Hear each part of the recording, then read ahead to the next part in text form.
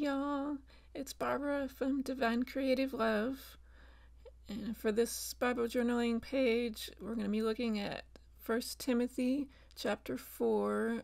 There's several verses in here that are important, but especially verse 8. Rather, train yourself in godliness, for the training of the body has limited benefit, but godliness is beneficial in every way, since it holds promise for the present life and also for the life to come. So this is just really interesting that Paul was writing to Timothy and explaining how to kind of keep a close eye on himself and train and practice godliness.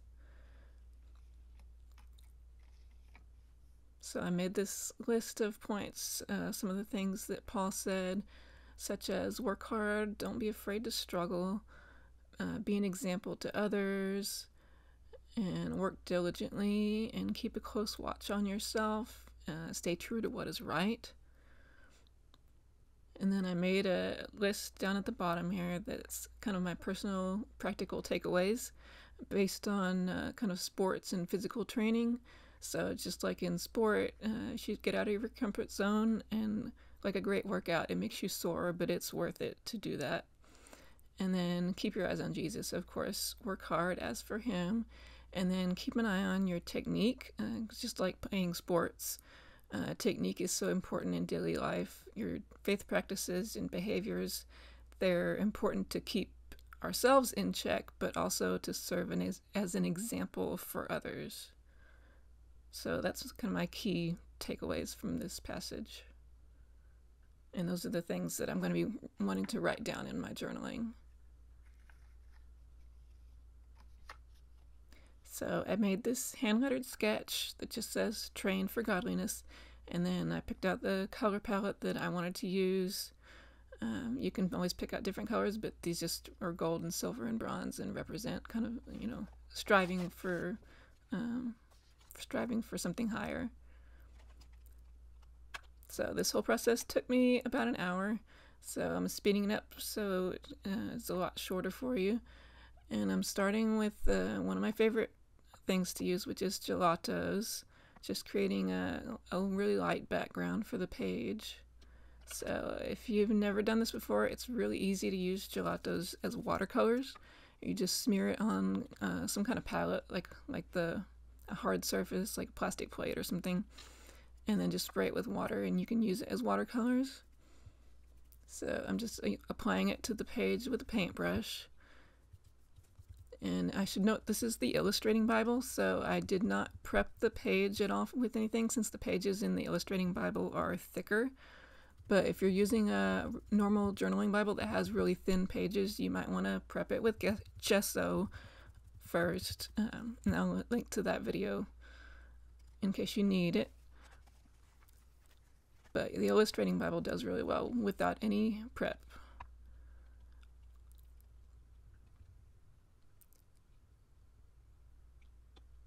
And one of the things that I really like about the gelatos is that they're so transparent. It still adds a lot of color, even if I were using a darker color. So you can use the darkest gelatos color there are, and that still won't obscure the text on the Bible page. So that's always a plus with gelatos.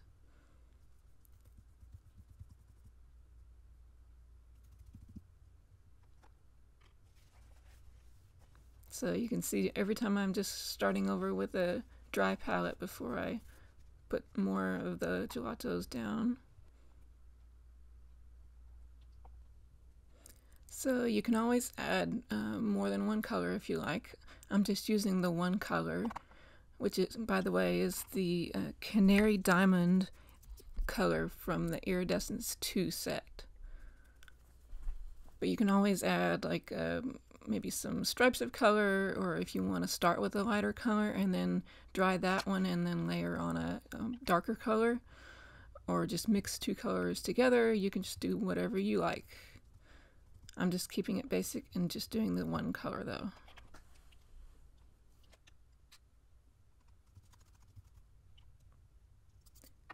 And I forgot to mention at the beginning, always remember to put a piece of paper or something behind your journaling page to protect the pages behind it. I forgot to mention that, but that is definitely an important step.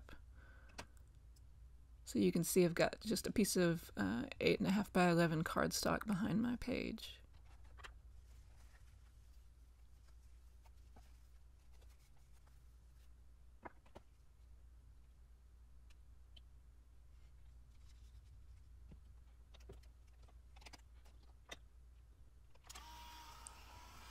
And then also important is just drying the paper between steps so you won't smear anything from that you put down previously.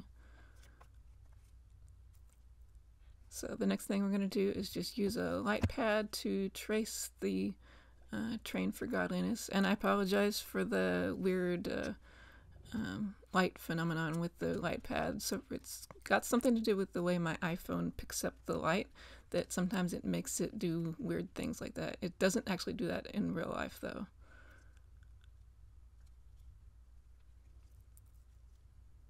So I just used a little bit of light tack tape to attach the tracing underneath the page so I can see where to trace.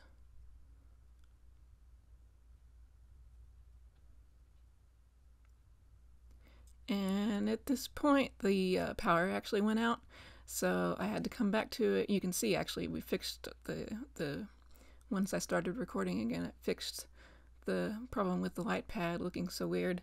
But I realized in a few minutes that I had actually taken my rings off after the power went out, and I forgot to put them back on again. So oops. But here I'm just tracing the words Train for Godliness with the pencil. You can always trace it with a pencil first, or if you feel like it, just go ahead and trace it with a pen or a marker. I decided to do pencil first and then go back in later with the gel pen.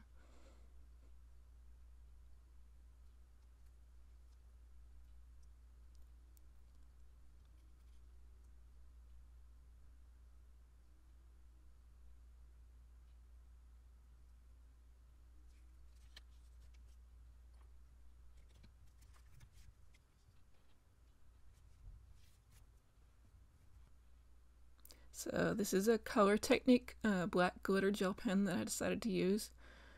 Of course, you can use any kind of pens or markers that you like for yours. But I'm just filling in all the letters with the black glitter gel pen.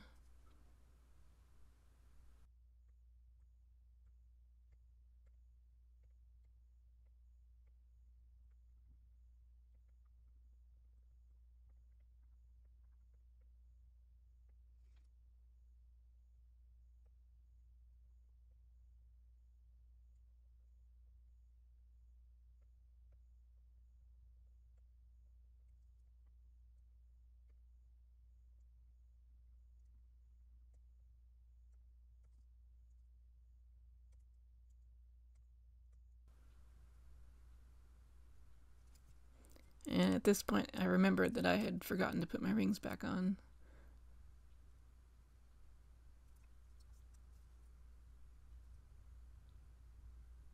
So you can see for the script, for the word godliness, I start out just tracing the individual lines, and then I'm going to go back in and add a little bit of extra thickness on the downstrokes. So that's usually how I like to do the hand lettering. I start out with just the lines, and then I go back in and add a little bit of thickness.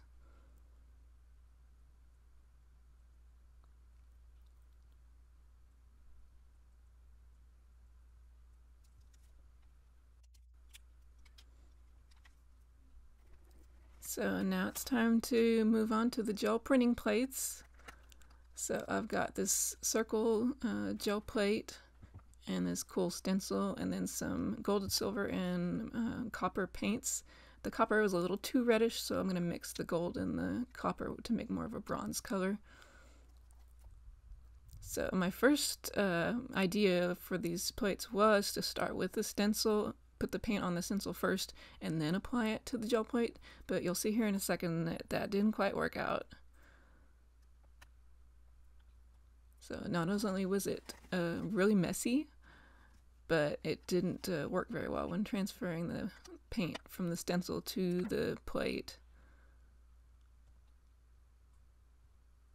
The little gel picked up a little bit of paint, but not much, and then you'll see here I just totally fumble it in the wrong place on the page. Thankfully, it didn't have very much paint at all on it, so it didn't matter. Got a lot of paint on my fingers.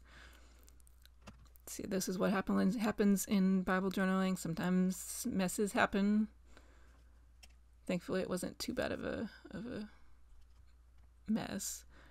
So I decided to try it the other way, adding paint to the gel plate first, and then doing the stencil.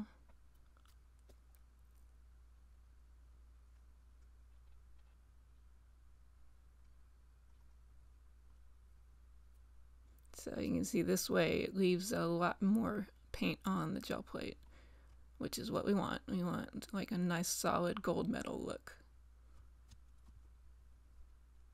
So that's really cool. That's the thing about gel printing plates. They give a lot of little interesting texture. And then I didn't do anything else to clean it except just wipe off some of the excess paint. I waited until after everything was done to clean, actually with soap and water, but for the in between the colors, I just kind of wiped everything down to get the wet paint off.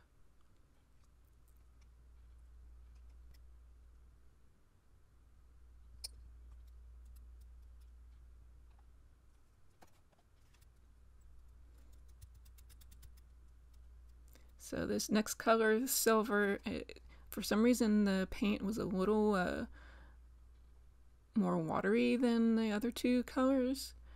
So you'll see here it didn't transfer quite as cleanly. It didn't create quite as nice of a circle. But that's okay. We're going to go back and fix it here in a minute.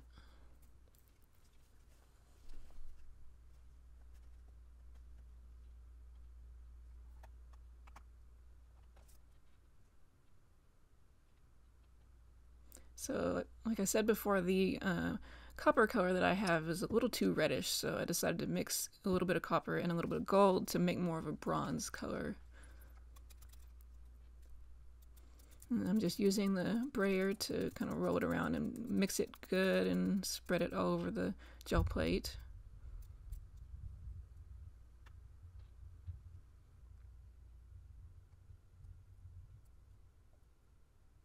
And you can really see how kind of floppy the gel printing plates are. So they are like, you really have to handle them carefully. And then sometimes they don't quite make good contact with the page. So for that one, I kind of gave up and decided to get my brush and just take a little paint off of the brayer and then do a little texture myself.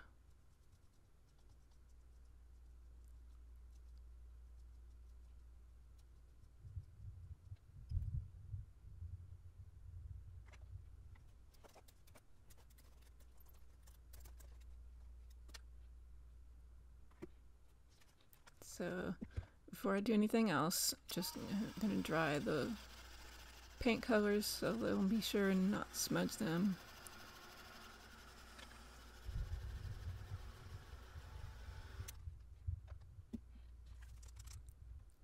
And so you see how that silver metal didn't get a very nice round shape. So I'm just going in with the silver paint pen and using the gel plate as a stencil to draw a nice circle around it to make it look a little more defined.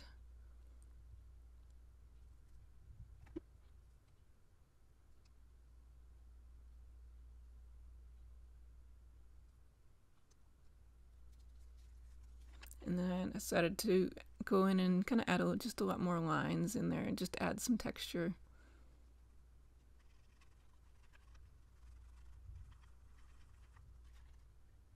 So that way each metal kind of has its own little unique texture.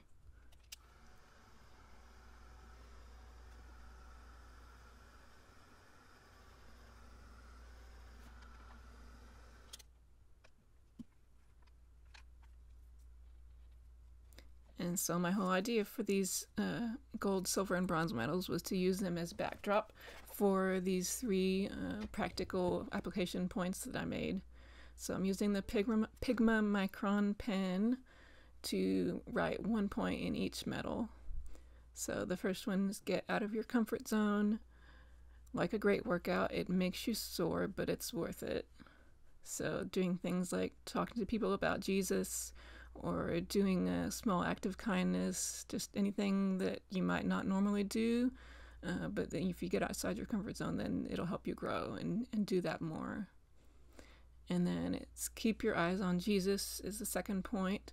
To work hard as for him, just like Colossians 3:23-24 says.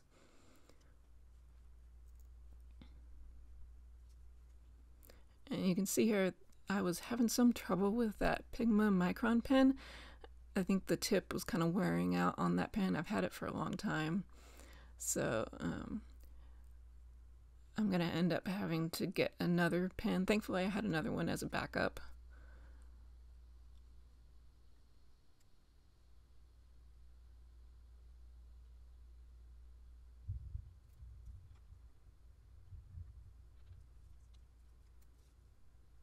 So as I started writing on the bronze medal with the pen, it just wasn't showing up at all. So I went and got my backup pen. So this is the better pen. You can see this one's way better.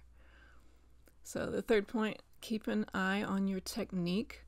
So just like in sports or in a workout, how you lift weights or how you play a sport, it's important that you have good technique, because that helps avoid injury. It helps with your form, and as in life, the faith practices and behaviors that you have help you stay on the right track, and it also sets a good example for others.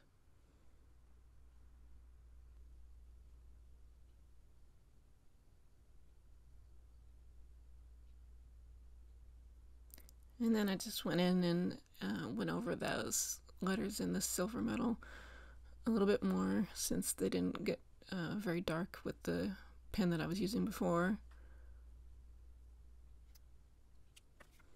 And then the last thing that I always want to do with the Bible journaling page is to outline or underline the verse. So I've got these Jelly Roll metallic pens in the gold, silver, and bronze. And I'm just going to outline the whole passage with the bronze color.